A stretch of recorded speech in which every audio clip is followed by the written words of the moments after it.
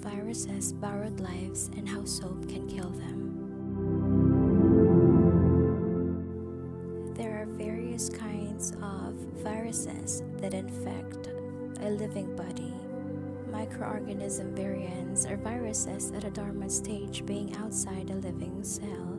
They have a strong protective coat called capsid, which is mostly made of protein, with lipids or fats found around the protein membrane.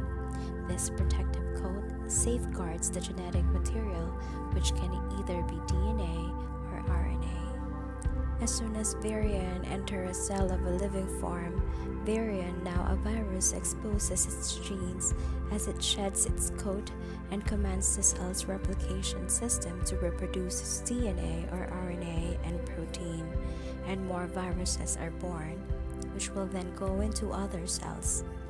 Virus comes from a Latin word which means parasite. They are like parasites indeed, as they are totally dependent of a host for energy and protein and to become active. Our immune system quickly responds by producing antibodies, enveloping the viruses to seize the attack. Interferons are released by the immune system to interfere in the viral replication, while cytokines are also released during this process to promote inflammation to isolate the invaders. But inflammation can also harm our body.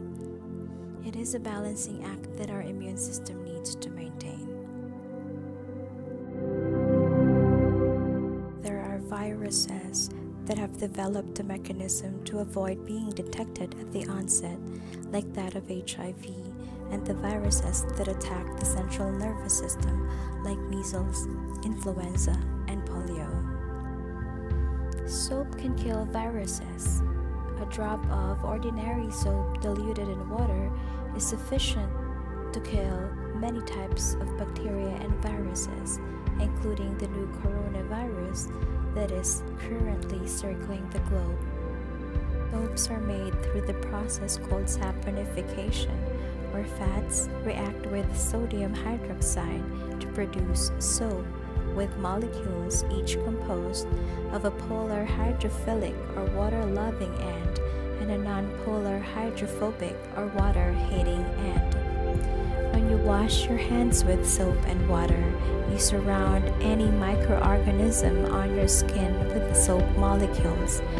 The hydrophobic tails of the soap molecules attempt to evade the water. In the process, they attach themselves into the lipid envelopes of certain microbes and viruses, tearing them apart.